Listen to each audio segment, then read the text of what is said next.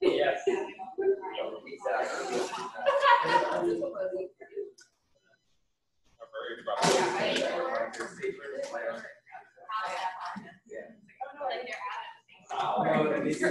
They don't work. I personally did not try it. I trusted the opinion of someone else. I believe you. What's that? Oh, yeah.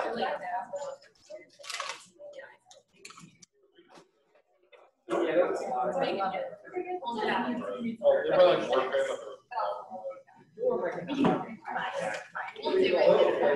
Yes, well, too. And then I was like, no, I'm re-rolling this.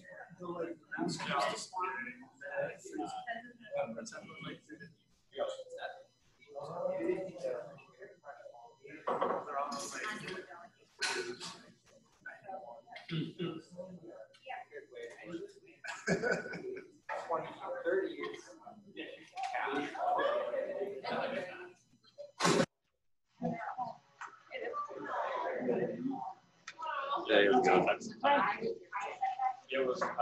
There we go. How you doing? Tim or Tim? Yeah, Tim. Tim, okay.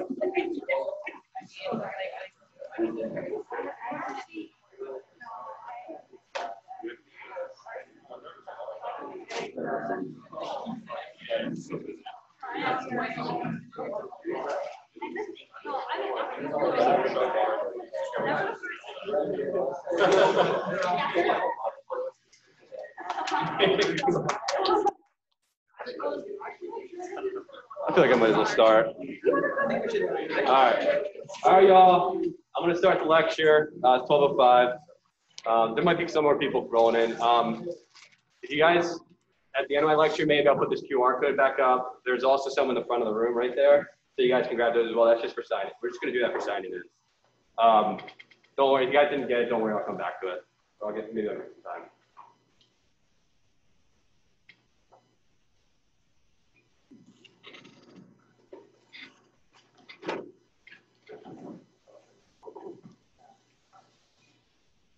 All right, everybody. Feeling good? So today I'm going to start to talk about empiric antibiotic management. So I'm going to click on that.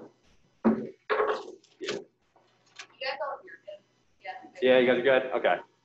So I made this up. This is what I call the rectangle of infection management. It's kind of lame, but this is like the 4 things you really want to think about anytime someone has an infection.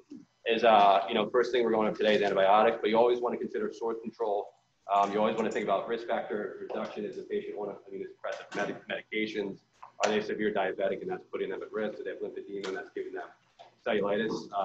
And always think about supportive care being fluid depressors. But like I said, today, do you want to click it? Oh, is it? You just got to click on that. Today, we're just going to be talking about antibiotics. That's all we're talking about today, just antibiotic management. So I'll start reading the first question for you. So patient, 63-year-old male. These are all real patients that I saw on the floor, just to make it kind of more realistic. He has a past medical history of multiple myeloma. So he was being treated with like Cyborg D, which basically is bortezomib and including dexamethasone. It's been complicated by recurrent infections in the past. Never had a drug-resistant infection though. And he's been on IVIG treatment. So he presents to the hospital with fevers, chills, lightheadedness, without really any localizing symptoms. Never had any history of MDRO or broad spectrum antibiotics in the last 90 days. On exam, or vitals-wise, his sinus tached at 120. His blood pressure is 79/42. Respiratory rate was 24, and he was 98% on room air. Physical exam, he's confused. That's not his baseline. His baseline is ANO times 3 and conversive, but he was really only oriented to name. And he's having rigors without really any other localizing physical exams finding. His labs has an AKI of 1.8, a lactic acidosis of 6, and a white blood cell count of 17. I'll give you guys a minute to think about this, but what do you want to give this patient? You want to give him Vanc-Zosyn? Just Zosyn? You want to give him Vanc-Zosyn and a Ubra? Or do you want to do it really big and give them Vanc, Marrow, and a Nidula budget? So I made these tough, and I think you may not really know a lot of these answers yet, but that's why we're going to go through it. So everyone just kind of think about it. You can talk a little bit. Just give it your best guess.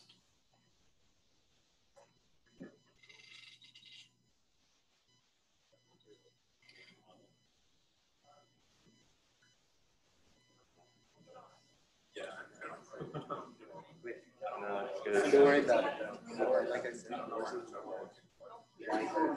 Yeah. Okay. Okay. I don't have to spend any Yeah. I'll try to make sure we're. But I'm just saying, like, you need an hour to.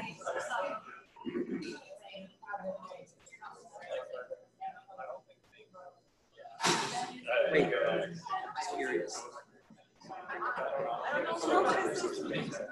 I'm not going to. I mean, 17 will be fine for this patient too, though. What's that? Yeah, I just mean like. Oh, AKI, yeah. Because you said, you know, like you could throw that out there. Yeah. Yeah. No, I always thought about that. All right. So, we'll just with a show of hands, who thinks they would go with A? Got a lot of A's. Who thinks they would go with B? Got some B's. What about C? Anyone think C? All right. How about D? No. Okay. Cool. So I'm just kind of gonna go into like clinical reasoning and try to think about these type of clinical scenarios. So there's a good quote that says, "Medicine's art of probability and science of uncertainty," and there's no more truth to that when you're trying to figure out empiric antibiotics, right? You're used to doing board questions, and board questions there's always a right answer, but really in clinical medicine, you know, you can't be right 100% of the time, and you just want to make sure that you're kind of on the right side of your risk-benefit analysis. So one of the clinical reasoning terms that I want to bring up is patient's treatment threshold. And it kind of applies to this case because you're considering, do you want to treat this patient with broad-spectrum antibiotics, and how broad do you want to go? So when you're considering treating someone, I always used to think, you know, it's just based on what your clinical suspicion. But clinical suspicion's high, I treat; low, I don't treat.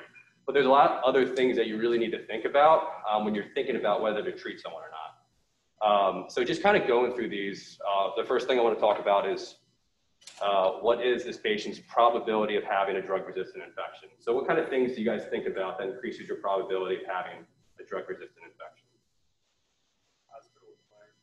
Yeah, so like current hospitalization, right? So hospitalization last 90 days. Yeah, prior drug-resistant infections. Absolutely, yeah. Infection in general, but specifically prior drug-resistant infection. So you really always want to look at the patient's cultures in the past to see if they ever had a drug-resistant infection. So those are two major ones. Yeah, and recent antibiotics. I think those are like the three that I would probably majorly think about. So yeah, the first one we talked about is hospitalization, antibiotics in the last 3 months. Kind of always use a cutoff of 90 days. I don't really know why. Someone said prior cultures of drug-resistant infections as well, or colonization. Did they have a MRSA swab in the past that was positive? That's always something to consider, especially with pneumonia. And then one that you may not think about is organism-specific risk factors. End-stage renal disease patients, for some reason, a lot of time are at risk for MRSA bacteremia, likely because they're going to dialysis and again, their skin punctured over and over again when they get dialysis, as well as crowded living. And the one to always think about for Pseudomonas is like bronchiectasis, especially cystic fibrosis. Very, very high risk for Pseudomonas in those patients. The last one is like, do they just have a typical presentation? An example of this is like patients with MRSA or MSSA, they'll usually, they can have cavitary pneumonia, empyemas, and a lot of times they'll be post-viral. The next one to think about is what is the potential benefit of therapy? And this is also like, what is the potential for adverse outcome? So higher benefit for broad spectrum is patients, if you choose wrong, will they die, right? So if you make an incorrect decision, are they at high risk to die? And patients that's the case for are patients who are like severely septic. If you pick the wrong antibiotic and they're severely septic, every hour that they don't get the correct antibiotic is 8% increased risk of death. So in those cases, you really just want to make sure you're on the right end of the risk-benefit analysis, and it's going to really push you to treat with broad spectrum, even if you're not that clinically suspicious. And it's going to lower your therapeutic threshold. Immunosuppress is another one, and lack of source control. And then just risk of therapy. So what are some risks of antibiotics, right? C. diff, you're going to see it all the time here. Huge risk, as well as getting an AKI too. And then also just having any adverse reaction that's specific to that antibiotic. All right, so going back to this patient. So what are some things that this patient has that will make broad spectrum antibiotics more beneficial? Or what is this patient likely, like, is this patient at risk for decompensation? Yeah, I'm getting a lot of shakes. Yeah, so this patient's like basically severe sepsis, he has an AKI, lactic acidosis, almost on the verge of septic shock. So going through, this is going to be our algorithm. The first step in the algorithm, I think, when I see an infection, is does the patient have end organ dysfunction? If the patient has end organ dysfunction, you're going to have a lower treatment threshold to treat with broad spectrum antibiotics. And this is actually basically what we teach with our hospital guidelines as well as IDSA guidelines. And what you'll see on UpToDate is that basically any patient who's septic with end organ dysfunction, your potential benefit of treating broad spectrum is so high that all these patients are going to get MRSA coverage, pseudomonal coverage, and then they're also going to get actually double pseudomonal coverage. And this has actually been researched a lot of times.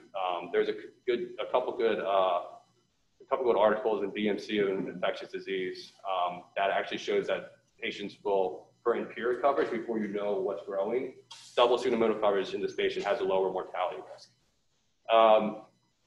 Going back to the question, like, do we need fungal coverage? You know, I wouldn't say so in this patient. I don't think anyone raised their hand, which for individual fungal, which is good. There's not really good guidelines on when to cover. For like Canada is the patient, so Canada is usually in the upper GI tract.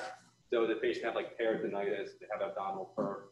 Is the patient on TPN? And the big thing is the patient neutropenia, which this patient has none of, right? And then ESBL, sometimes you will think of this, that this is, especially with our antibiogram in this hospital, we do have ESBL. So someone who gets like severely septic from an infection in the hospital, that sometimes you will cover ESBL. High risk VAP will cover ESBL here. And then ESBL is very commonly in the urinary tract, so we'll cover ESBL here. I don't know which this patient has. So the correct answer, I think a good amount of people, is actually C.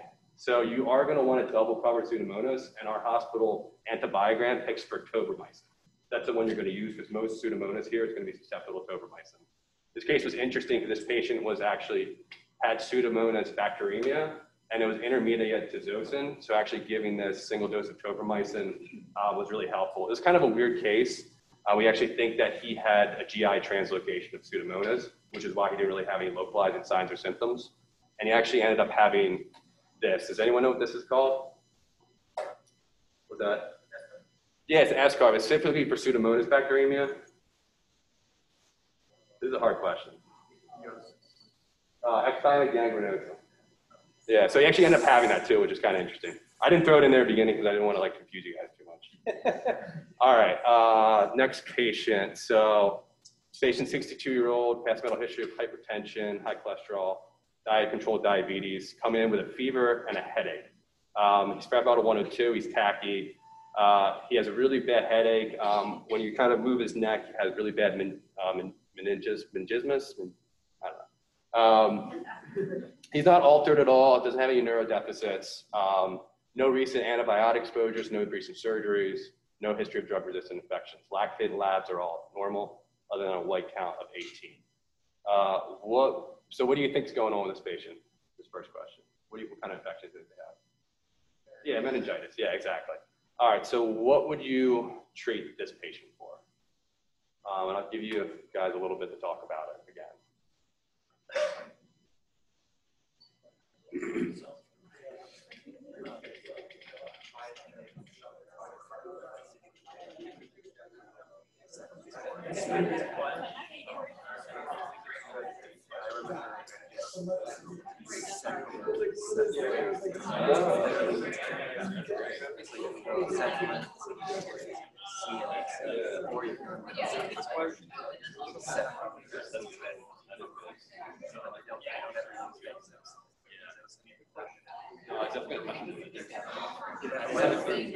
Yeah, you do.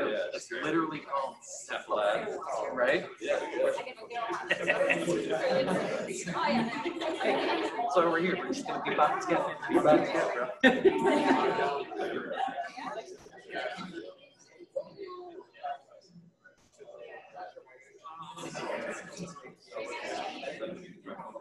Yeah.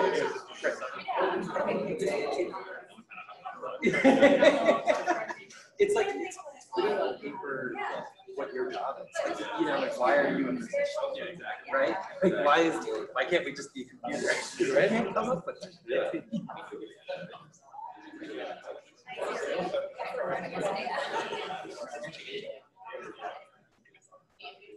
All right. So who thinks A for this patient? We got some A's. Who thinks B? Got some B's. Who thinks? Got a lot of B's. Who thinks C? Good, no C's. And then who thinks D? Got some D's as well. All right. I think what's getting everyone is, do we do AMP or not? And we're gonna get into that. That's why we're here. All right. So just for meningitis, and I put up the grand things to help you. What kind of organisms do you think of? Strep pneumo, yeah. Neisseria, absolutely. And then one last one. H-flu, yeah, H-flu as well. Yeah, H-flu, yeah, so exactly. That's strep pneumo, H-flu, Neisseria. And what about this one? It's a gram-positive rod. Listeria, yeah. And I think the hard thing we had here is when to cover listeria or not.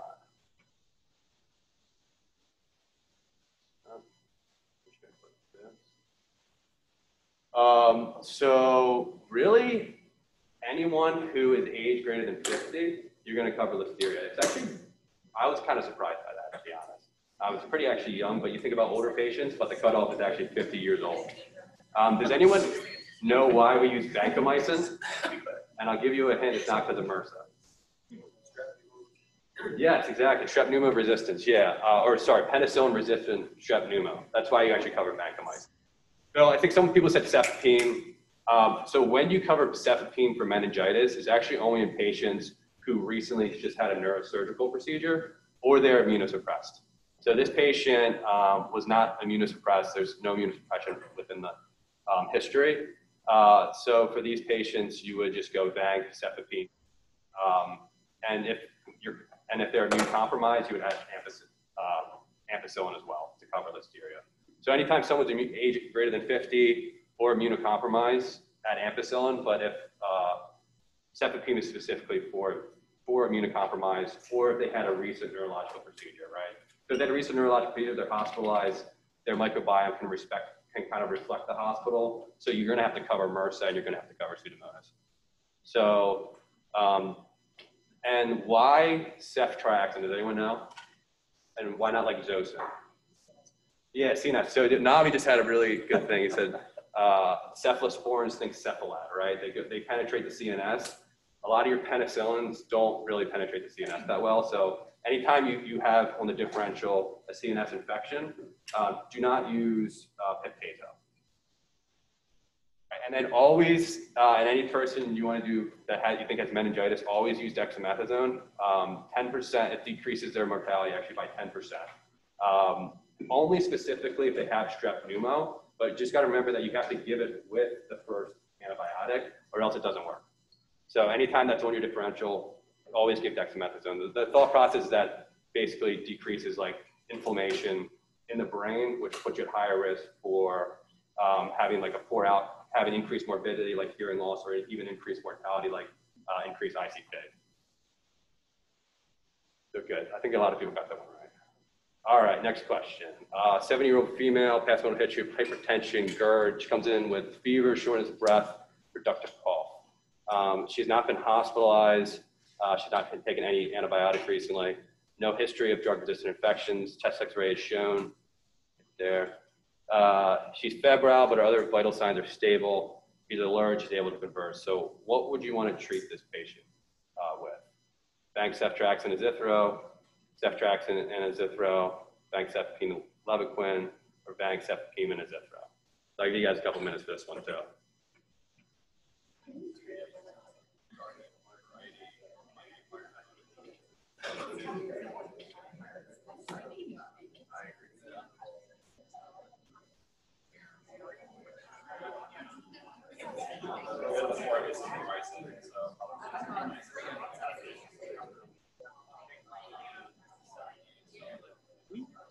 Oh yeah, yeah. Oh, yeah.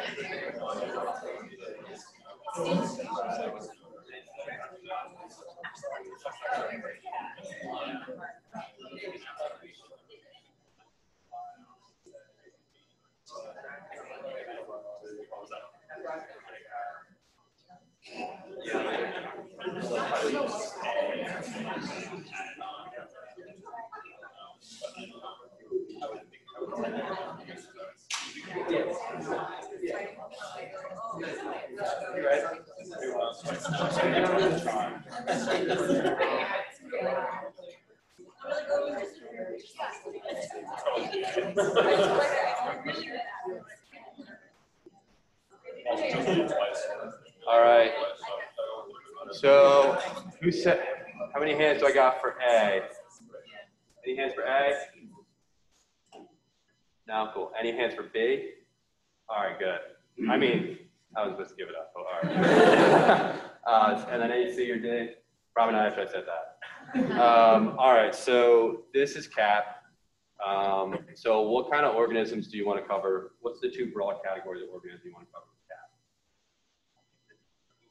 CAP? Typicals and atypicals, right? All right, so what do you kind of usually use for just typical infections? What kind of antibiotics? Yeah, third generation cephalosporins. I mean, you can use a Unicin, but really in this hospital, we mostly use ceftriaxone. And then how about how about for atypicals? What do you usually use? Yeah, so macrolide. Yeah, atypicals being Legionella, as well as chlamydophila and mycoplasma. For these ones, macrolides, and if not macrolides, fluoroquinolines or doxy. So those are the three things. But really, we'll use azithromycin first line. You can use Levaquin in CAP to cover all these, but it does have a decreased efficacy compared to ceftriaxone and azithromycin. All right, so that's kind of when we go for CAP. So this is a hard one, right? So, there used to be that thing called HCAP, that kind of went away. So with CAP, when do you cover MRSA and when do you cover Pseudomonas? So this will be kind of complicated, but really what you're really looking at is it presenting like a MRSA pneumonia, or do they have any risk for MRSA pneumonia? So presenting like, I kind of went this before, like cavitary pneumonia, post-viral pneumonia. Does it have an empyema? And then risk factors for MRSA is usually crowded living situations, as well as end-stage renal disease, like I said before. Really, if they have any of that, or obviously if they're very sick, where you would actually already be on this part of the algorithm, you would want to add vancomycin. Pseudomonas is a little bit difficult too. So when you cover Pseudomonas for CAP, really kind of similar to MRSA is like, do they have a risk factor for it? Big risk factor being severe lung disease, especially either bronchiectasis with like cystic fibrosis, or another one that they use is actually the microbiome of patients with severe COPD actually changes after long-term use of like steroids and antibiotics. They're at risk for Pseudomonas as well.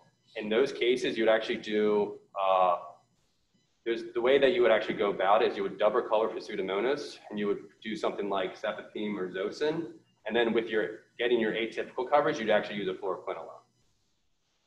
So that's just kind of like some kind of nuanced treatment for CAP with Pseudomonal risk factors.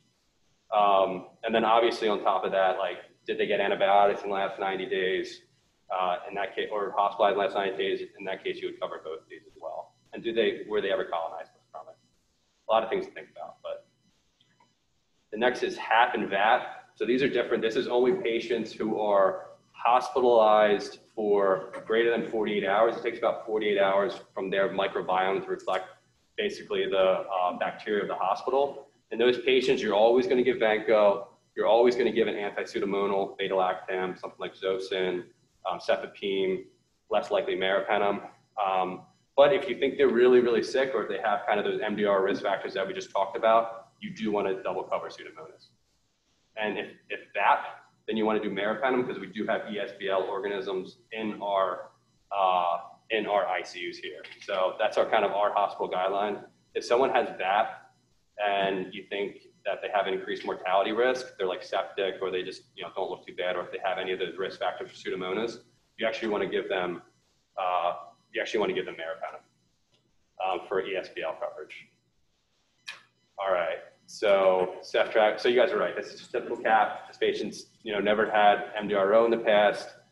They're not severely sick. They've never been colonized by anything before. They don't have a typical MRSA infection, and they don't really have any risk factors for like Pseudomonas, right? Perfect. All right, I think we got about 2 more.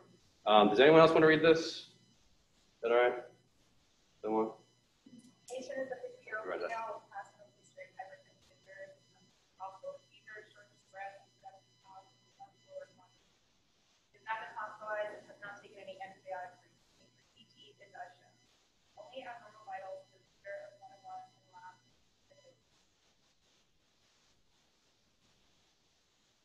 you guys think this is that I got to put an image of? That's your sigmoid colon. Just give you that. And it's inflamed with some out pouches. Anybody? There we go, diverticulitis. Yeah, so this patient's coming in with diverticulitis. So let you guys talk about this again, and then we'll go over it once you're done.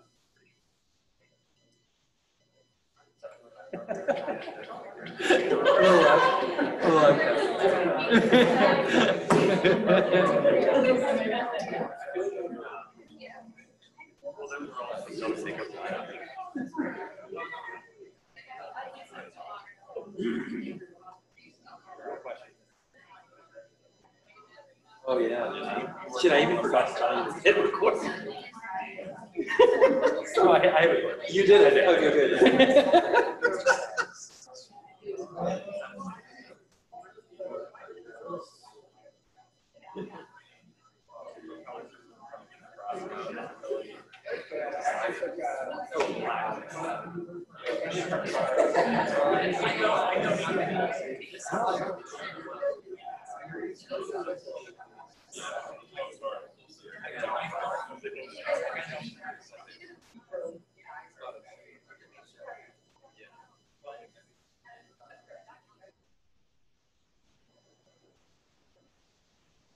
Yeah, no, I know. I'm the same way. I don't like to know what I, you know what I mean? Yeah. Okay, then it gets it. It's like hard to set that up.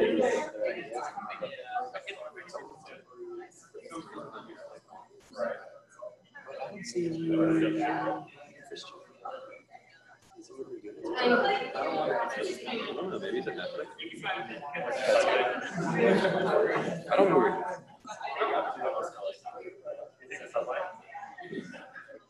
All right.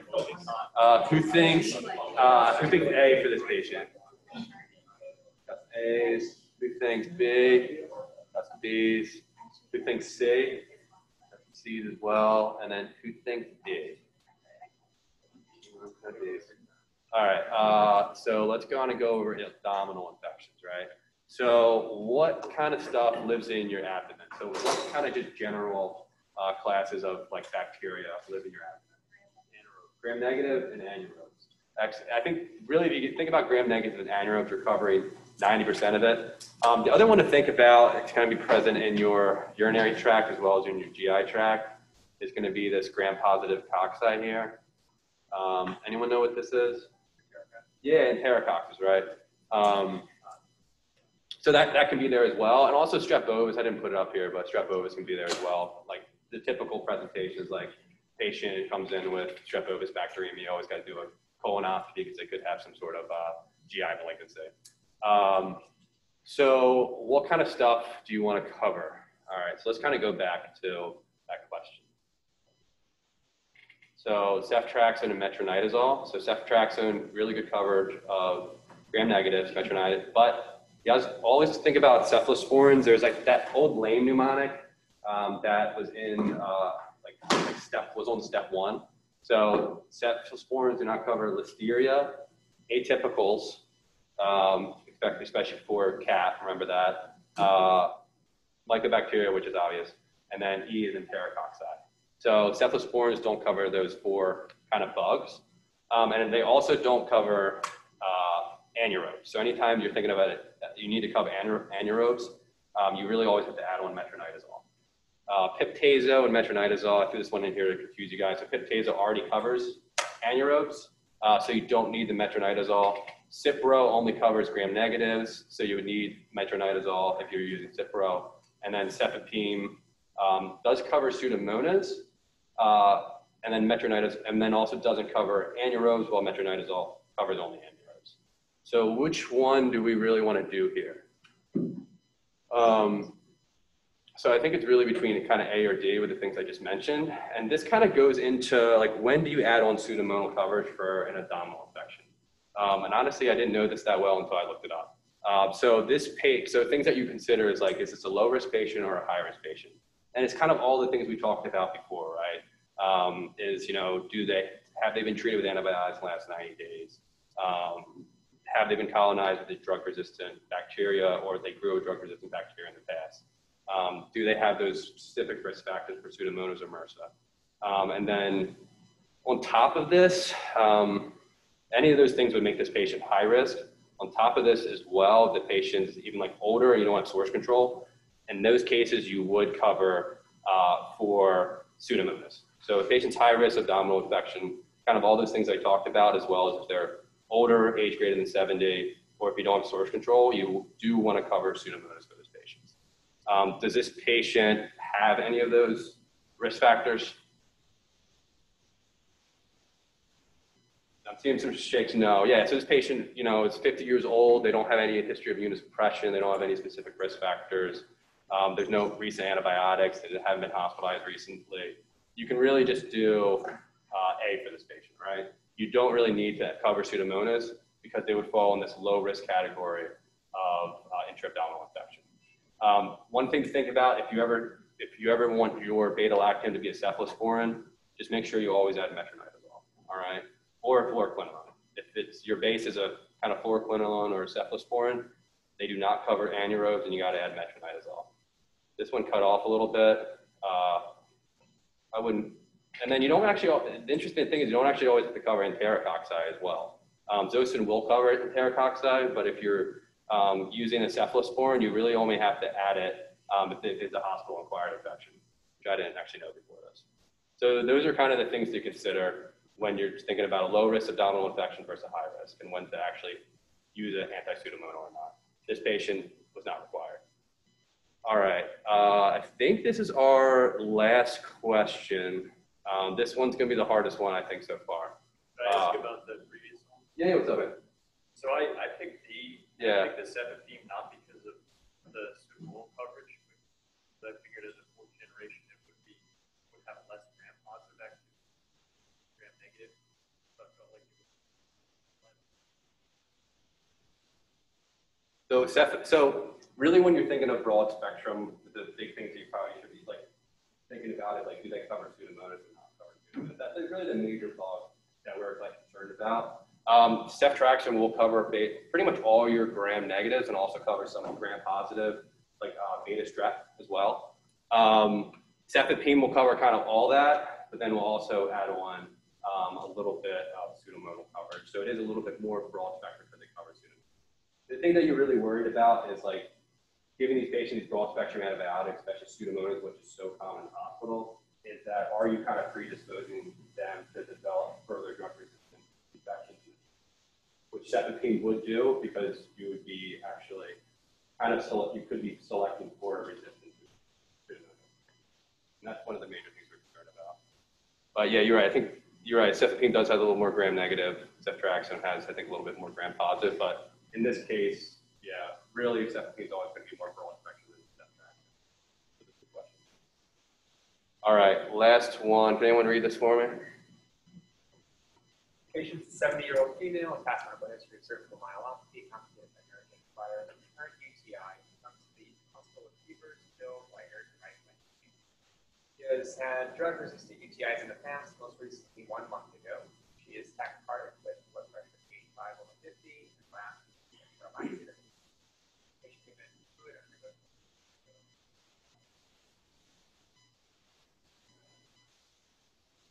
You guys some minutes, and then we'll go over this. Oh, I have 2 more. Oops. You got that?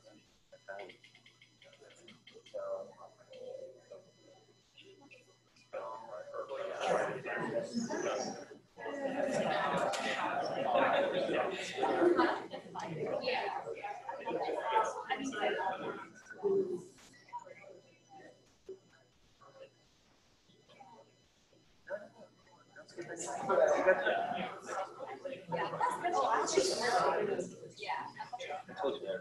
I think that covers it. I like it. No, I'm not selling. Yeah. You know what I mean? Yeah. And I can always like speed up the engine so that I can just take that a little bit. The thing I figured I would focus on is like when you know, I feel like Yeah. What's the rule for like hungover? You should always People say you're high risk. Yeah. Well, because there's just controversy. But for primary and secondary. Yeah, for prevention. Yes, that's the one thing. Yeah, but they get it before. Yes, it's and probably should know. They should get it. This is gonna be fun.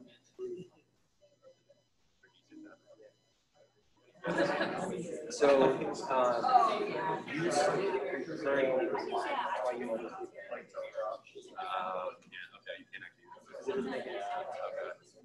Yeah, I can see that. that's like an absolute. I forgot to mention this is hydro, so they're obstructed as well. But anyway, who thinks? So they basically have obstructive UTI. So who thinks A? Or obstructive urosepsis actually. All right, who thinks B? Who thinks C? And then who thinks D? All right, what made you guys pick C? Anyone? Yeah, so that's actually kind of a risk factor in patients that actually have urosepsis obstruction, right? It's going to be hard to get source control. You're going to need source control as quick as possible. That's one thing that maybe will kind of switch you to do something that's much more broad spectrum. This is about as broad spectrum as it gets per se. Anything else that makes you think that this patient's at risk for a drug-resistant infection? Yeah, so she's had history of drug resistance. She's got recurrent UTIs in the past. And then do you think this patient's at risk for decompensation and death? Yeah, absolutely, right? So she was tacky, she had a lactate of 8. She definitely had signs of end organ dysfunction, meaning that every hour that you don't pick the right antibiotic, 8% increase in mortality. Perfect. So what kind of stuff, what kind of bacteria will usually cause like pylo or complicated UTIs? What's some ones that you kind of think of? Yeah, E. coli is like 80%, right? So it's E. coli, and then you kind of think about other gram negatives. Think about Klebsiella, Proteus, Pseudomonas. Much more likely than Staph Saproticus or like Empiric. Honestly, I don't even think I've ever seen Staph Saproticus in the hospital, though you do get tested. That is that common one with younger females that get UTIs, probably because they don't get sick enough to come to the hospital. All right, so this patient, so basically your low risk patients, if you have someone who comes in, they're not severely septic, they don't have a history of drug resistant infections, they're not obstructed. And a lot of these patients you can just cover with ceftriaxone or fluoroquinolone and call it a day. But really when you start thinking about ESBLs, the most common place that you'll find an extended spectrum beta-lactamase, either like E. coli or Klebsiella, is actually going to be in the urinary tract, especially in someone who's had a history of recurrent infections and recurrent antibiotics. So this patient's very, very sick, very high risk for an ESBL, which is becoming actually more common every year. So you would actually give this patient Maripam. So when to give bank for patients with urosepsis? I mean, you don't really think about MRSA when you kind of think about the urinary tract. But if the patient's septic with end organ dysfunction, or if they're obstructed, or if you have a gram-positive stain, then you had bank. So everyone was right. These two, and then this patient kind of also falls in this category, right? So you got to double cover the Pseudomonas. So I'm happy everybody got it right. All right. So this one, I'll just go through kind of quickly since we're almost running out of time. I don't want to cut into knobby stuff. So you're 2 weeks on your inpatient ED rotation. You have a 28-year-old IV drug user presents the ED with pain in his arm near an injection site. You ultrasound it, you find out it's a fluid collection of 3 centimeters, lanced, drained, but you see that he has some surrounding cellulitis around it. Patient doesn't look too sick. I mean, they're in pain, but their labs are normal other than a white count of 13. So what antibiotic regimen would you choose? So just by show of hands, who thinks A? Got some A's. Who thinks B? Some B's. Who thinks C? C's. And who thinks Teflax? All right. This is good. I feel like we had like 25% on each one. So what are the 2 bacteria that cause cellulitis? Yeah, so strep and MSSA or MRSA, right? Those are your two things that you're really considering covering. So the first thing you really want to think about when you have someone with cellulitis is like, do I need IV antibiotics, right? So even if they're just febrile, or if it's kind of like rapidly getting worse, or if they had some treatment for it already, you just want to start vancomycin, start IV antibiotics, and do that until they kind of improve. Then you can get them onto an oral regimen. This is a question you'll get on the, you'll kind of get all the time. Obviously, if they're severely septic, you want to kind of do this, but if you do see any skin necrosis, or if you have some concern for things like Fournier's gangrene, where it's around the mucous membranes, then you do want to cover your gram-negatives. Another common one too that you'll see is a patient like a diabetic with a foot infection. If you remember, diabetic foot infections are going to be polymicrobial. So those times you do actually want to have Zosyn if it's like a diabetic foot infection that causes cellulitis. So if they don't have any of the above, that's when you kind of divide these patients into purulent versus non-purulent. This is just kind of based on what you see clinically, right? So if they have a non-purulent infection, it's much more commonly that they have a strep infection. So in those cases, you can just do Keflex, Clinda, decloxacillin. Usually, I think we use Keflex most commonly. But if they have a purulent infection, you have to cover MRSA and MSSA. And those patients, oral regimens you can use are Bactrim, Doxy, and Clinda. The tough thing is that, so Clinda will cover strep pneumo. So Clinda will actually cover your strep, not strep pneumo, strep pyogenes, as well as covering MRSA somewhat. But Bactrim and Doxy will actually not cover strep, and these three, and Keflex and decloxacillin will not cover MRSA. So if you don't really know if it's purulent or non-purulent, I have seen people who just kind of give like either clindamycin or they'll do Bactrim and Keflex. Seen it before, but usually it should be somewhat apparent on the exam.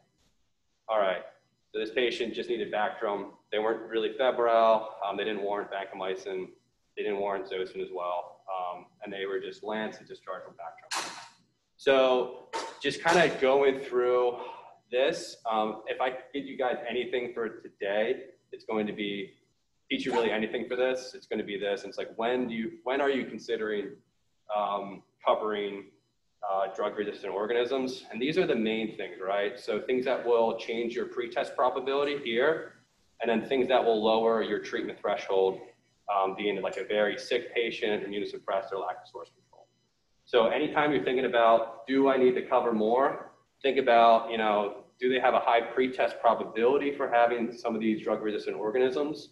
And if they don't, like, how risky is it not treating them, right? If I get it wrong, will they die in the next day? And if you think they might, then I would say just, the broader the better. So that is it. And really when you think of clinical reasoning, it's not just based on clinical suspicion. It's based really on this treatment threshold, which is affected by your clinical suspicion, risk of therapy, and also potential benefit of therapy. I think that's all I got for you. Anyone have any questions? That was a lot of stuff. This is what you learn in all of residency. You don't need to know it now. Don't be upset if you got some of these wrong. It's like, that's why you're here, right? All right, any questions beforehand? Will you send us the PowerPoint? Yeah, I'll send out the PowerPoint. Yeah, absolutely.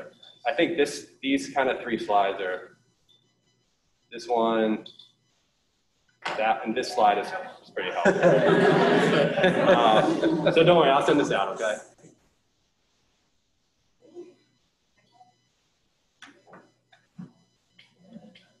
Yeah. And I'll try to share that we're like recording it too on Zoom. I don't know if it's going to work, but we'll try to send out the video as well. Especially for here you go, bro. Thanks, Steve. Okay. Does anybody want to like stretch before we get started? You guys can maybe think about this question, read this question, and just like stretch and relax before we get underway.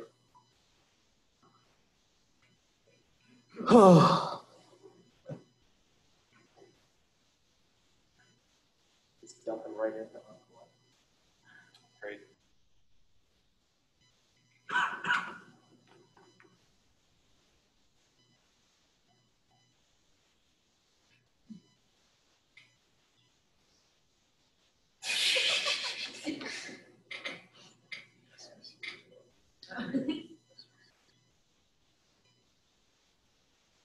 brave souls.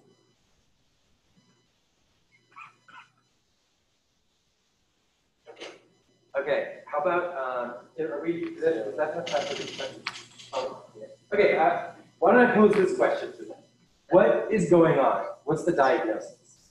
Not necessarily the answer to the question, but what's the diagnosis? What's that? I said lymphoma. Okay, so maybe lymphoma, but I guess what do you call, here what we have, like, so I guess just picking up the main points of the question here, right? We have a patient who has some sort of, like, concerning symptoms, sure, fevers, chills, night sweats, these symptoms, as you kind of pointed out, are very high likelihood, right? But then she also has, okay, she also has like facial neck edema. She's got like a flushed appearance, maybe I can call that. But she doesn't have a lot of lymphadenopathy, whatever, right? And then it shows like there's a mediastinal mass with compression of the superior vena cava. What is that called? SVC syndrome. Okay, so in SVC, what the essence of the question is, in this patient with SVC syndrome, how do you treat them? And I liked this question, and I kind of changed some of the answer choices here to kind of come up with the process, because these are the things that are always talked about when somebody has SVC syndrome or a compressive mass causing some sort of like danger bags. Going through this question, who thinks, just by like the show hand, who thinks the answer is A? Okay. Who thinks the answer is B? Who thinks the answer is C? D? All right. And E. Okay, great. Right, so I really love this question because this is something that if you're on green or blue medicine, it's something that you're going to hear again and again. No need, no treat. Okay? So if you do not know what kind of cancer you're dealing with, you don't treat it. You can't give them, what kind of chemotherapy are you going to give them? You don't know what it is, right? That also ties nicely into dexamethasone. Dexamethasone, any steroid therapy, especially for types of lymphoma, so effective, so free. I love steroids, right? The only thing is if you don't know what you're treating, and then you try to do a biopsy later, you kind of actually mess up the cellular structure of what you're looking at, and it can kind of ruin your diagnostic field. So in non-emergent situations, right? So this patient does not have respiratory distress. So that's non-emergent SVC syndrome. In non-emergent situations, it's okay to hold off on steroids until you get an tissue biopsy. And then in this particular case, sometimes it's SVC syndrome from like a thrombosis, so maybe anticoagulation could be recommended, but of course there is no thrombosis, so that's why that's not the answer. And then as far as the stent is concerned, again, the underlying issue is not because of the vein actually being compromised. It's more from mass compression. So treating the underlying disease would be better to move. Also, there's only one indication for stent placement. You guys know, in SVC syndrome? It's when you think it's emergent, which is when you have respiratory distress. So if there's somebody who has respiratory distress, compression of that, SVC, that mass causing, literally they can't breathe. In those situations, you can put like a venous stent in order to get vascular return back to the heart, but otherwise you don't. So the correct answer here, only one person got it, is doing a biopsy. So in a non-emergent situation, and the reason I chose this question is because it's not just applicable for SVC syndrome, it's applicable for some of our other oncological emergencies that we always worry about, cord compression, brain masses, that kind of thing. We'll see if you're able to hold off, get a biopsy first, and then do treatment. Okay, all right, so it wasn't obvious already. We're going to be talking about oncological emergency. So if you're on blue, I would be paying attention. Everybody else can think of that. All right, so I like to think of oncological emergencies kind of broken down into 4 major categories. The first one is what we kind of just talked about, which is mechanical, and I think of like mass. So obviously one of these is SVC syndrome. Anybody think of other examples of like mechanical oncological emergency? Cord compression, right? can happen in the cord, it can compress things in the brain too, so brain mets can, in certain situations can be considered like emergencies. One that people always forget about is like side effects of the cancer itself, campanod physiology. All right, next is metabolic. What kind of metabolic oncological emergencies do you think about? Tumor lysis, love that one. Talk about that for sure. What else? Cushing's is one too. Great. Oh, perfect. Excellent. Hypercalcemia. Yeah, those are like some of the main ones that we always think about. Hypercalcemia is incredibly common in oncological diseases. And then another category is hematologic emergencies. What can you think about that? This one. What's that? Exactly, leukostasis. And I'll put that under the broader category of hyperviscosity syndromes. So really hyperviscosity syndromes, we're going to talk about them again later. Like any component of the blood, if there's too much of it, you can make it a little too viscous. Can't slide down those capillaries that well. Also, I say capillaries. Is that the correct pronunciation? Because I'm Canadian. Not capillaries. That doesn't make any sense to me. All right. Yeah. So exactly like you guys talked about, hyperleukocytosis, that kind of thing. PBTPEs can fit into this category as well. And the opposite of the thrombosis, your DIC, your bleeding diathesis, that kind of stuff. All right. And then there's the last one, the last category that we'll talk about today, which is infectious or inflammatory disorders that can be considered, emergencies. Exactly, neutropenic fever. Oh my God, so scary. So we'll talk about that as well. Okay, so what do we see here? What's going on? It's this guy. It's cord compression. Okay, great. What kind of, when you see a patient who has a concern for cord compression, what kind of symptoms or physical exam findings do you worry about? Yeah, great. So some sort of local neural deficits. We always ask about like bladder and bowel incontinence. So, when you're evaluating somebody for cord compression, that's obviously some of the symptoms that you'll look for. This is imaging finding. Something else that I wanted to bring up about cord compression is that it's actually pretty common. It's in about 6% of all cancer patients. And the most common ones are your solid tumors. So your breast, your lung, your prostate, and I have an echo if I get too close to that. And then of course, there's your multiple myelomas, that kind of thing. Your prostate cancers have more like osteoblastic lesions. So that's why cord compression patient population is actually relatively common. And then the other ones actually cause more on the osteolytic side. However, it's the mass compression of an actual tumor can cause. How do you treat cord compression? Steroids, great.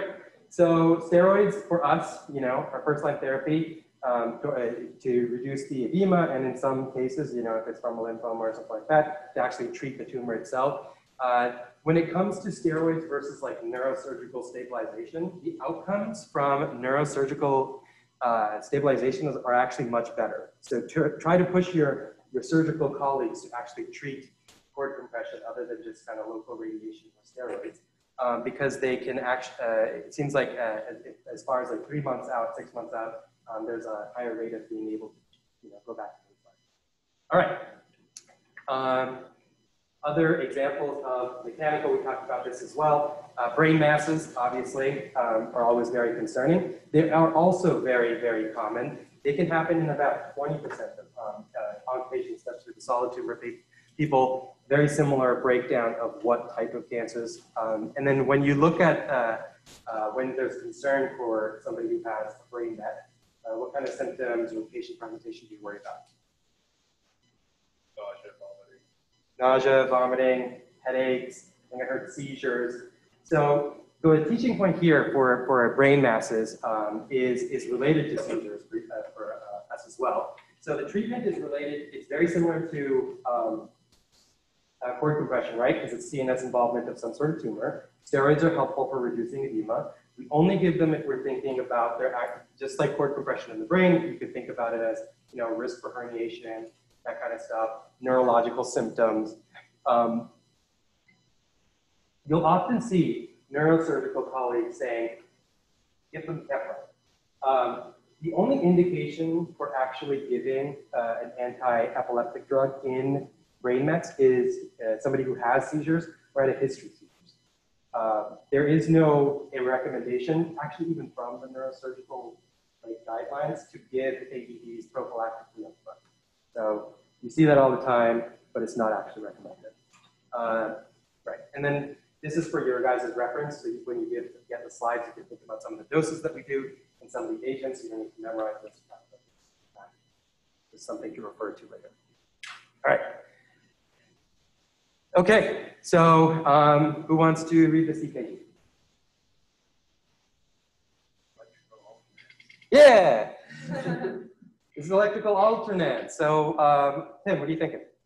So I'm thinking there's a tamponade. Right, a large pericardial effusion, tamponade. I'm throwing that out there just to remind you guys that mechanical, what's the word I'm looking for? Causes of oncological emergencies extend beyond just mass effect. You can have secondary effects or pleural effusions, pericardial effusions causing organ suppression. So I'll think about that too. Since we're talking about EKGs, maybe we can think about this scenario, okay? All right? Now, everybody is Andy. Everyone's Andy right now. Get in there. Think about it, okay? You get this call from a nurse. The patient at 3130 hasn't peed all shift, and he's a little bit more lethargic. We took his blood pressure, though. It was normal, and we thought he might have some chest pain, so we got an EKG. Can you guys come up and see him? And then you look at your handoff. Doesn't seem like Nick really gave you a lot of information on the handoff. I'm gonna maybe talk about that a little bit later. But yeah, you get something like maybe multiple myeloma. I don't know what's going on. Okay, so she asked you to review the EKG, and this is what you find. You're like, oh man, that's a little blurry. Maybe we should repeat it. That's always my first action. And so then you repeat it, and you get this EKG. All right, so who wants to read this EKG? What's that? Okay, so I'm getting hyperkalemia out there. Okay. Anybody else? Let's think about it systematically here. What's the rhythm that you guys see?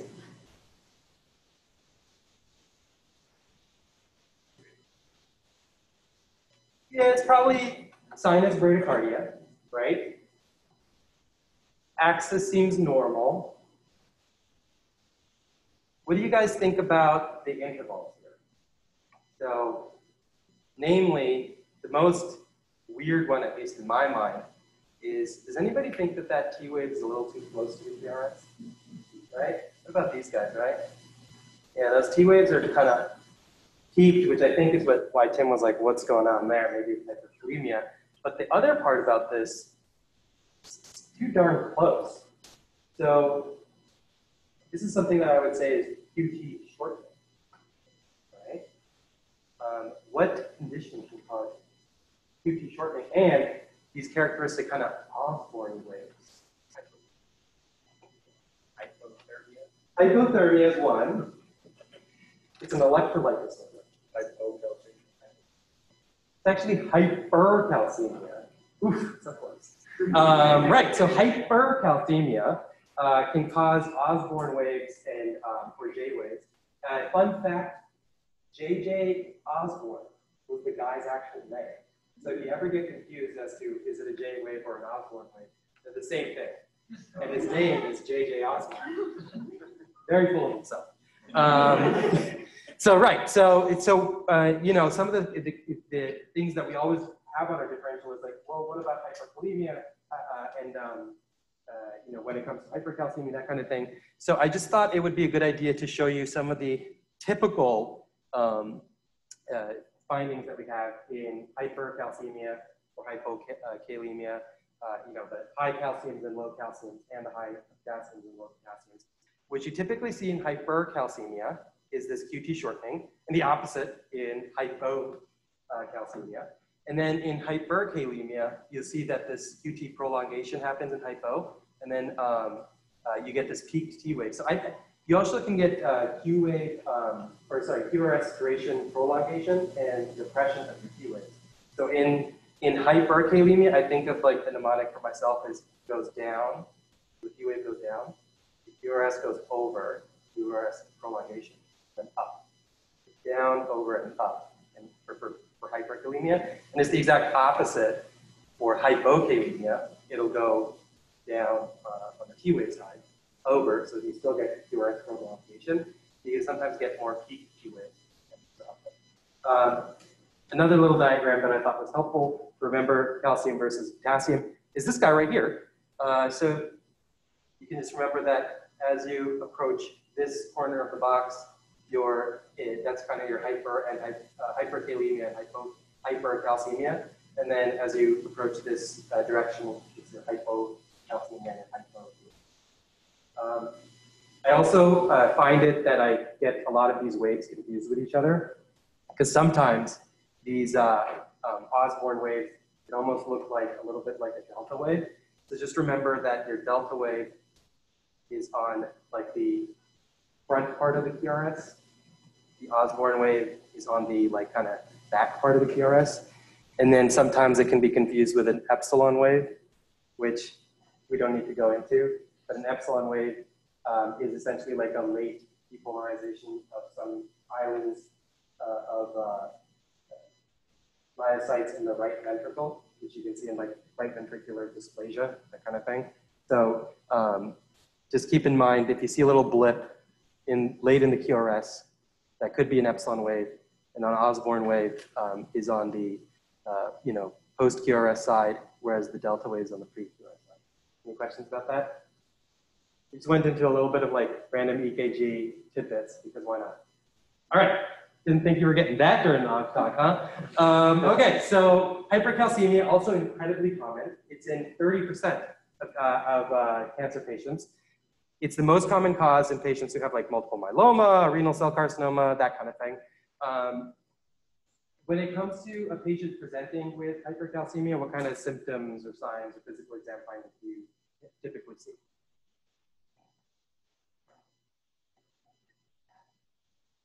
What's that?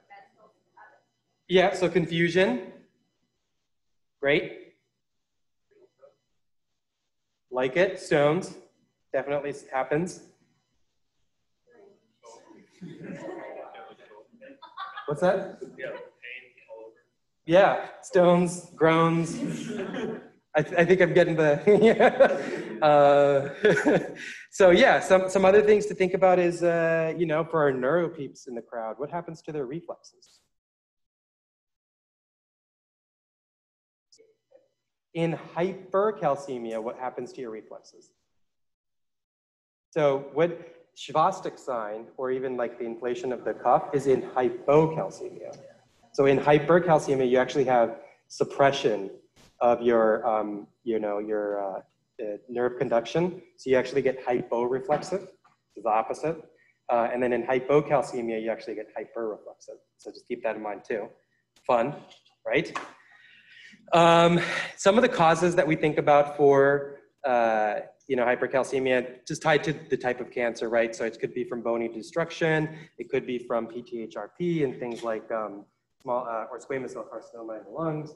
Another thing to think about is hypervitaminosis D actually can happen. You actually more commonly see this in granulomatous diseases. An example that everybody's familiar with, I'm sure, bilateral lymphadenopathy. You guys thinking? Sarcoid, right? Yeah. So sarcoid is from like the actual like granuloma producing vitamin D. So in other, in some cancers, you actually can get like a granulomatous population, especially in lymphomas. So slow-growing lymphomas can cause an elevation in your vitamin D level and cause like an insidious hypercalcemia. Kind of interesting. I think cancer is wonderful.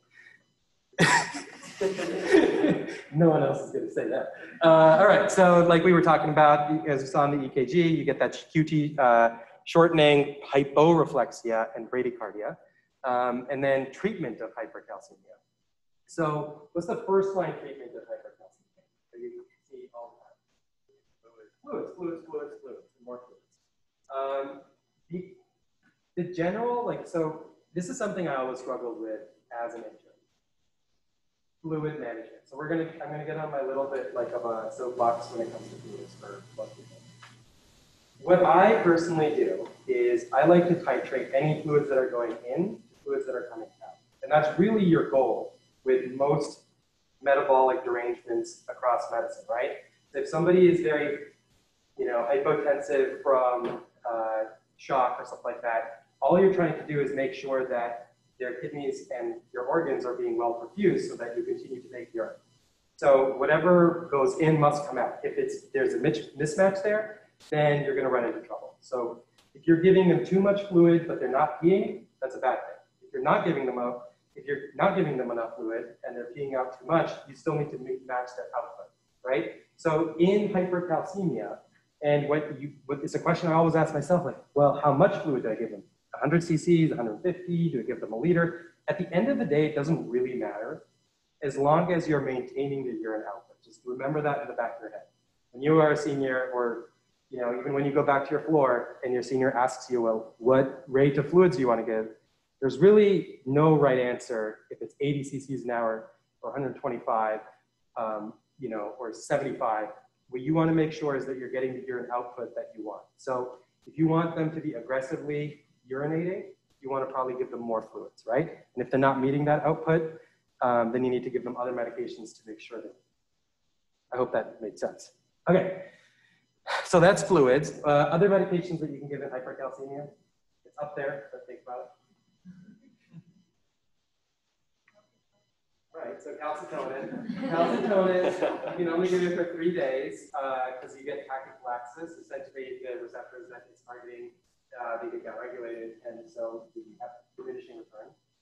And then as far as the bisphosphonates are concerned, you're going to see the use of zoledronate more often than midronate because one, it's a little bit faster, so it has a better efficacy profile, and it also has less toxicity.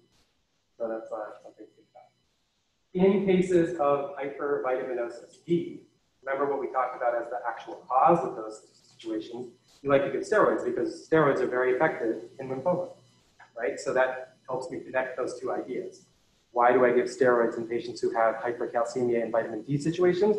That's because the vitamin D elevation is actually from more of a granulomatous process, and so you want to just break down the inflammatory response by giving steroids. Right. And then your last line treatment for anybody who has hypercalcemia is dialysis. And then this is a reference for you guys for doses and that kind of thing, so when you have the slides. All right. TLS. Maybe a lot advanced. The TLS. Who knows what the definition of TLS is? Or tumor lysis?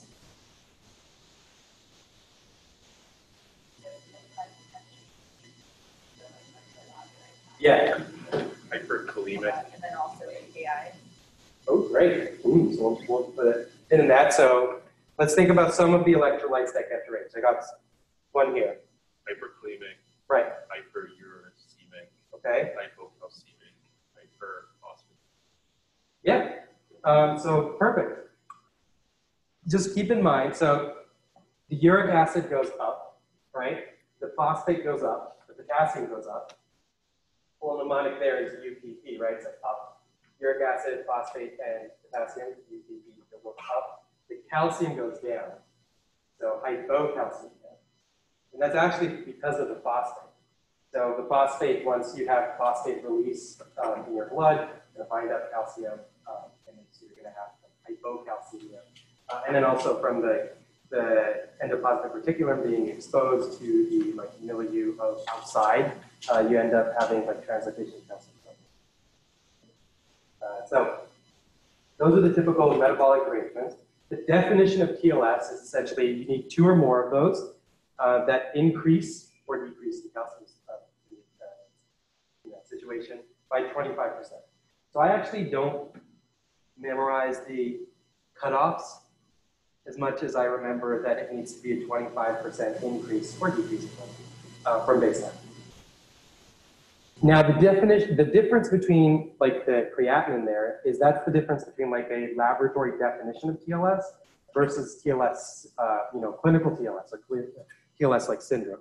So what we worry about is somebody developing like true clinical tumor lysis syndrome. The point of us looking and monitoring our labs so frequently and always looking for TLS is we don't want them to develop an API or progress to seizures and death. So similar to hypercalcemia, what is our first line treatment for TLS? Fluids. In this specific case, it does kind of matter to choose lactated ringers or normal saline. Lactated ringers actually has 4 milliequivalents of calcium in it. So you don't want to be giving somebody who has true tumor lysis calcium, as there's a theoretical risk of binding potassium and crystallizing calcium phosphate. Just keep that in mind. That's with a grain of salt because it still is a low amount of calcium. So if you're developing like other toxicity from normal saline, like chloremia, like the hyperchloremic acidosis,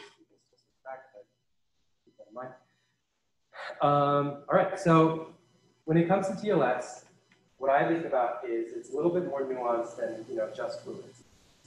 You kind of first what you want to do is you want to break your patients who have TLS into you want to risk stratify them into either low, intermediate, high. What I mean by that is what kind of cancers, like what kind of patient populations you have, so that you know what's the likelihood of developing TLS. And based off of that likelihood, what kind of therapies or interventions. So what kind of cancers do you think are low risk for developing TLS? Solid tumors. Yeah, most solid tumors. Slow growing stuff, CML, CLL, things that are growing slow, they're not going to have a lot of cell turnover when you're either killing them or on their own. What about intermediate risk? This is the tough category, right? Like what is intermediate risk? You don't have to memorize this either, but the way I think about it is sometimes it's those like very bulky diseases. Like some of your non-Hodgkin's lymphoma, if you have a lot of lymphadenopathy, they can be at like kind of like intermediate risk of TLS. And then your high risk, these ones are the ones that we always worry about. So what kind of cancers do you see and you're like, oh man, this guy can have TLS like right now for therapy? ALL, AML. What about maybe a young African-American man who comes in with giant cheeks? Yeah, so Burkitt's lymphoma is another one that is very high risk. So in those aggressive non-Hodgkin's lymphomas, like the diffuse large B cells or Burkitt's, AMLs and ALLs, especially with like a high white count, they are at high risk of developing TLS. Now, treatment-wise, we talked about fluids. There's also medications that you can give. What medication do you give to essentially all patients with TLS? Yeah, exactly, allopurinol, right? One of the most concerning, like really metabolites from TLS that you want to control is your uric acid, because that's what's really going to lead to a lot of kidney injury, right? So in order to control the uric acid level, you start everybody off on allopurinol. Fluids we already talked about, and titrate your fluids to your urine output. So just like I said before, you're giving them 100 cc's an hour, then you should be getting 100 cc's per hour of urine output. Have them on strict I's and O's. You need to, if you're noticing that the more fluids you give, the more urine output you have, that means you're still perfusing. So you can increase the rate. But if you increase the rate and your urine output does not change, then you're hitting up against trouble. Something that also always came up for me when I was on Blue 1-2 is like, well, how often am I checking TLS? In these patient populations, you end up checking TLS labs like probably once a day. They're lower risk, and if they continue to be stable, space them out or not check them at all. For intermediate risk patients, it's essentially the same treatment, but you're watching more closely for TLS getting worse. If it does, you might need to increase the rate of fluids or increase the dose of allopurinol and that kind of thing. And then in your high-risk patients, this is where you actually can think of another medication to help clear uric acid. Right, exactly. So rasburicase can be added in these high-risk patients. I do want to talk a little bit about rasburicase. Rasburicase, as we talked about, so uric acid is the toxic metabolite, right? We want to decrease the amount of this in the body. So either we can decrease the synthesis of uric acid, or we can turn uric acid into allantoin, which is like very, water soluble and sweet. The takeaway here also is that allopurinol does not reduce the amount of the uric acid. It just reduces the amount that's being produced. So you actually rely on your body to actually get rid of the uric acid that's already there. It doesn't help reduce, anything that's already present. It only reduces the continued synthesis of it. That makes sense. Rasburicase is quite expensive. These are kind of like some of our guidelines here at Jefferson as to when we use it. We typically give a 3 milligram dose, and we give it in patients who have very high uric acid levels. Maybe they've already had TLS syndrome with like a bad AKI with high uric acid. Those are situations that you'll see rasburicase used. Typically our cutoff is like about 15 or 18, depending on like what their underlying kidney disease is. What I will say is the evidence for rasburicase, especially in prophylactic use, this is in patients who have high-risk disease but don't have TLS yet, there isn't a mortality benefit. Some guidelines still recommend it because there's a difference in like how many patients end up going on to dialysis and that kind of thing, and that's where you're going to still see it used here in inpatient. But allopurinol is still the mainstay of therapy, and rasburicase is, because of its cost and that kind of thing, and its hypersensitivity, we use it sparingly. Also be cautious of using it in patients who have disease. Okay. All right. You're calm, cool, collected, Krista, and you just got an admission. Oh my God, what is going on? It's some bozo who has like blurry vision, epistaxis, a headache. Nurse is calling you again. I don't know why, but every time I stick him, he just like keeps bleeding. And like now he's saying that his hands are numb. And like we think he might be too weak. Like we tried to get him up to go to the bathroom and he like couldn't stand for us. So it's getting weird, right? Krista actually is an expert ophthalmologist, and she grabbed her ophthalmoscope and saw this. So what do you guys think is going on? There's neurological symptoms. There's mucosal bleeding. And there's an underlying disease that can cause an elevation in your throat.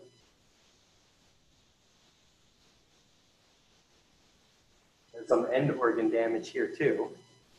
You get these weird like sausage link kind of appearance in some of the veins. Does anybody know what this is? This is hyperviscosity. So in hyperviscosity syndrome, you kind of look for this triad, right? You'll typically have neurological findings, numbness, tingling in your extremities, or see like stroke-like symptoms. You're going to have some sort of underlying disease that can cause hyperviscosity, right? So either Waldenström's macroglobulinemia, which is the most common cause, or some sort of AML, ALL causing like leukostasis. And then you have some sort of end organ damage as well.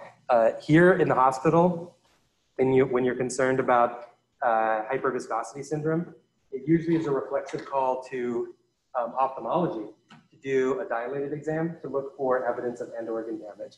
Because the most sensitive exam finding is retinopathy. It happens, you're able to like visualize the small vessels in the body very clearly on a dilated exam. The actual lab for checking a viscosity level on someone takes a long time. That's why we like to get opto involved earlier rather than later. So some of the things that we think about for hyperviscosity, think of any underlying disease that places the patient at risk, like Waldenström's. Your cutoff, all right.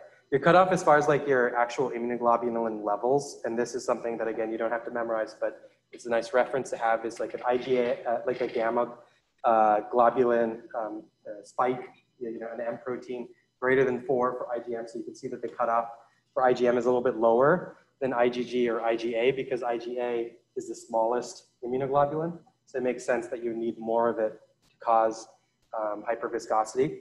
You have this, typically like this triad with the numbness, tingling, the mucosal bleeding, and then, the underlying disease. And the treatment, the mainstay of treatment is plasmapheresis. And just talking very briefly about what plasmapheresis is, because I always was confused.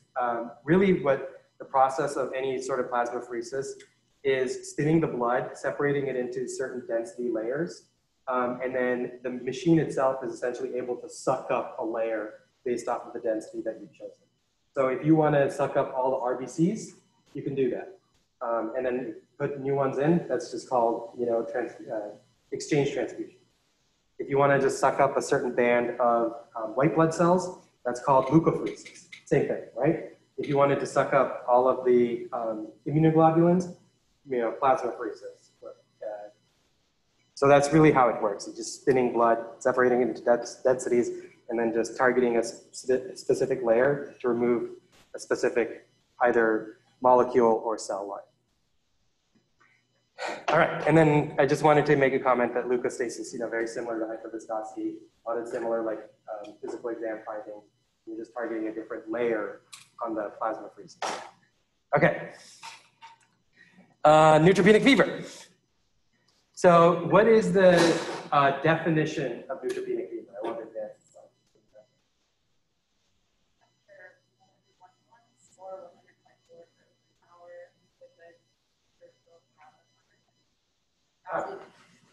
Did we talk a little bit?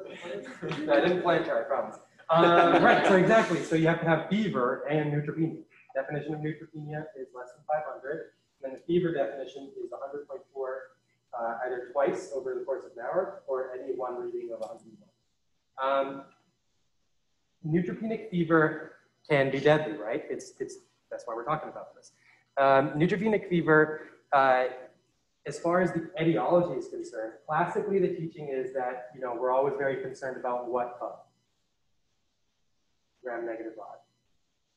Right. So Pseudomonas is classically everybody teaches us that we need to worry about Pseudomonas, need to cover Pseudomonas. That was the most common cause of neutropenic fever back in like the 80s, 90s, and even the early 2000s. But as in the more recent decade, the most common cause is actually gram-positive organisms, weirdly. That doesn't mean that we don't cover for Pseudomonas. I'm just putting that out there that there is now a slightly lower threshold to add vancomycin or more broad gram-positive coverage in your neutropenic fever or neutropenic sepsis patients. So what about fungi? When do they enter the fray in neutropenia? 4 to 7 days. Okay, yeah, so in a patient who has neutropenic fever, if there is no response to the empiric antibiotics that you've given, after about 3 to 4 days, or even a week in some cases, then you can think about adding antifungal coverage. But as far as your patient population is concerned, it's the patients that have prolonged neutropenia. That's when we worry about having a fungal infection.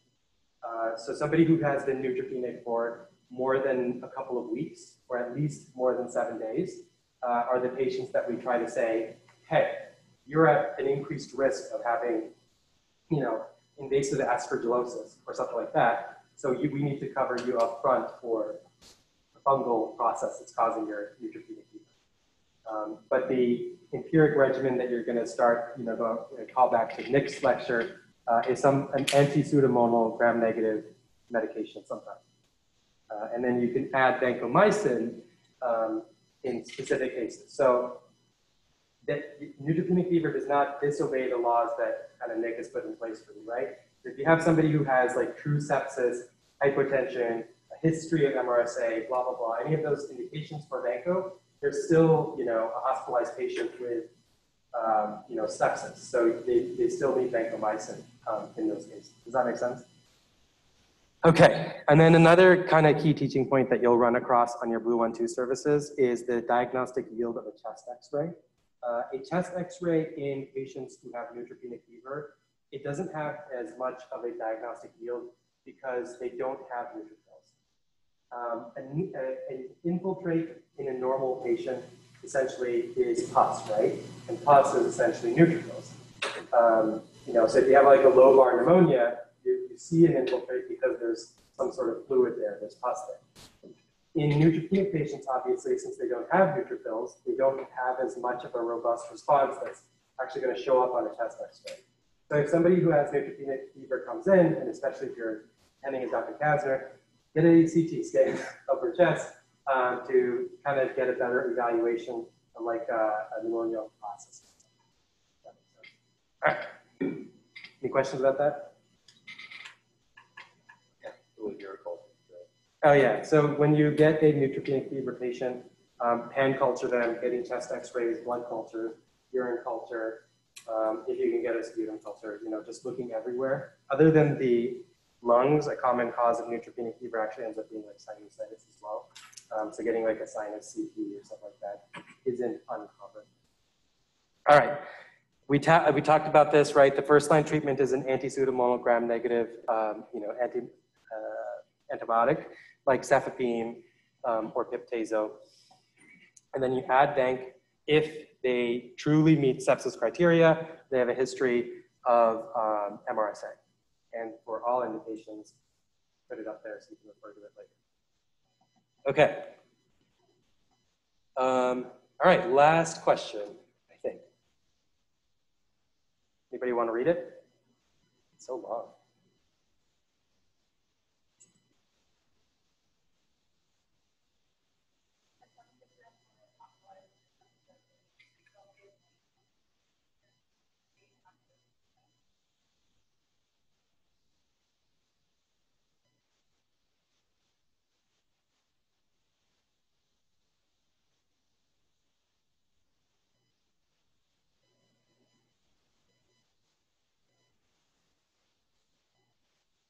Results are leukocyte count of 1,100 and 10% neutrophils, platelet count of 144,000, blood and urine culture results are pending, chest reading, rapid findings are negative. Very broad spectrum antibiotics are initiated. Which of the following is most appropriate in pneumonia?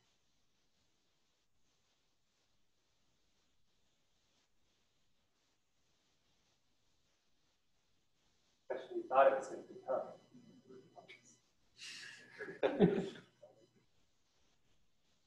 I don't know about you guys, but I never knew when to use GCSF. So let's figure it out, right?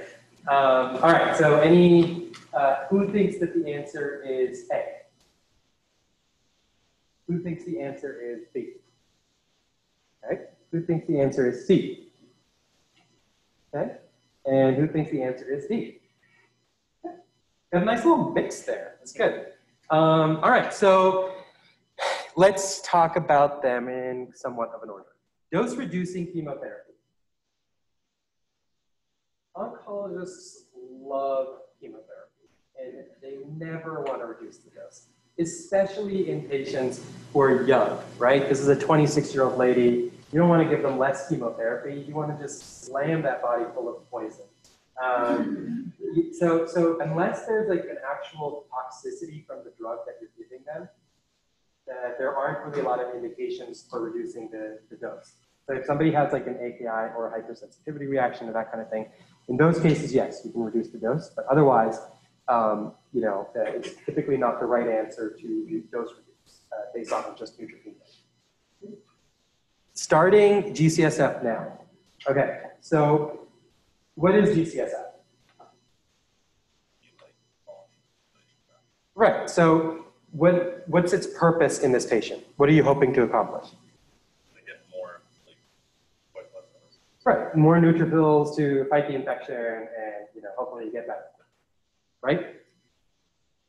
Studies done in patient populations with neutropenic fever and neutropenic sepsis have actually shown that giving GCSF in patients who have neutropenic fever already does not improve outcomes. It's very controversial. It doesn't. It's almost definitively doesn't improve mortality. But as far as like length of neutropenic fever, or API, that kind of stuff, those are very controversial findings. But for the purposes of our like training, GCSF in patients who already have neutropenic fever, it's not beneficial. You know, it could be like kind of a last-ditch effort to try to save someone, but in the average patient who comes in, it's not really going to change their outcomes. What about starting Levaquin prophylaxis? When do we give somebody antibiotic prophylaxis for neutropenia? This is also a quite common question that comes up, especially in a Blue 1-2 rotation. Essentially the rationale here is, if I know that the patient is going to become neutropenic, then why don't I give them an antibiotic based off of the typical life cycle of the chemotherapy to give them prophylaxis against, infections during their period of neutropenia. So in patients who have, neutropenia from solid tumors, there really aren't a lot of indications to give prophylaxis, like antimicrobial prophylaxis, based off the fact that the immune system that they have is not like fundamentally dysfunctional. There's just less of it. This makes sense. In patients who have hematological malignancies, so AML, stem cell transplants, there's a lot of evidence for giving those patients prophylaxis to not just gram-negatives with like Levaquin, but also antiviral prophylaxis and antifungal prophylaxis during their neutropenia. Twofold reasons. One, even if they had neutrophils, they weren't working properly. And two, their period of neutropenia is prolonged. So they can be neutropenic for weeks. And so, using prophylaxis in those patients is very helpful. In patients who have solid tumors, their neutropenia tends to be more shorter, like lived. And for that reason, routine use of prophylaxis is not recommended. So that's like your takeaway there. Give prophylaxis in heme malignancies, not solid tumors. So that just leaves us with C, giving GCSF on day 2 of subsequent cycles of chemotherapy. That is actually the correct answer. And the reason it's the right answer is there is actually only one contraindication for giving GCSF and one true indication. They're really tied together. The one true contraindication to GCSF is giving it concurrently with chemotherapy. It doesn't really make a lot of sense to be giving somebody a cell-like line stimulator at the same time as like literal poison, right? So the action of GCSF tends to actually cause prolonged neutropenia if you give it concurrently with chemotherapy, oddly. And so we like to give it on day 2, because by day 2, the chemotherapy is kind of washed out of the system. And that seems to be the optimal timing for like kind of prophylaxis against neutropenia for subsequent cycles. So the hope here is that we know it's going to cause neutropenia, the chemotherapy that we're giving, but by giving GCSF on day 2, we're trying to reduce the length and the native, if that makes sense. So don't give GCSF in patients who have neutropenic fever. Don't give antibiotic prophylaxis in patients who have neutropenia from solid tumors. And don't reduce the dose of chemotherapy when you can help it. Do give colony stimulating factors in patients on day 2 of chemotherapy because there is good evidence for reducing the duration and nadir of neutropenia in those patients. All right? Since we've run out of time, I will not talk about like this, but I'm going to leave it in our slides so you can refer to it. It essentially is like an overview of antibiotics again. Just talking about kind of like my approach based off of the way I think about antibiotics is I have like an anti-pseudomonal list. And so I think about all the medications that can cover Pseudomonas. So you'll have a pretty extensive list to refer to. And then you also have your anti-MRSA list, which I like to break down into either IV forms, so your Vanc, Adapto, Ceftaroline, Telvancin, and then you also have your oral agents, like your linezolid, delafloxacin, doxy, and Bactrim. So those are your orals and your IVs. Once you have your like anti-pseudomonal list and your MRSA list down pat, the only thing really that is left is thinking about your penicillin generations. And my general approach to penicillin antibiotics is essentially your basic penicillin. You have gram-positive coverage, and as you go up on the generations, you add certain bumps. So if you're going from penicillin to ampicillin, you add gram-negative. If you go from ampicillin to ampicillin, like getting that, or any time that you see like sulbactam, coagulonic, or even tazobactam, you add anaerobic coverage. Going to oxacillin, you get MSSA coverage. Going to piptazo, you add pseudomonal coverage, and then going to like your ESDL. So just think about it as like, as you're going up the generation, just adding another group. It's gram-positives, and it's gram-positive and gram-negatives for AMP. Then you add the anaerobic coverage once you get to anything like plus sulbactam. And then once you get to like piptazo, you add the pseudomonal. I hope that's helpful. It's a good like guide and reference. Thanks for being patient. Tried to like quick talk my way through all of that. There's a lot there. All right, okay. Tomorrow, the lecture is in Scott Library. Yes, Scott Library. So tomorrow we're going to talk about Epic. Like there'll be 2 halves to the lecture. You might, just depending on what room you end up in, you might end up doing like the electronic rounding lecture first, and then more nuanced use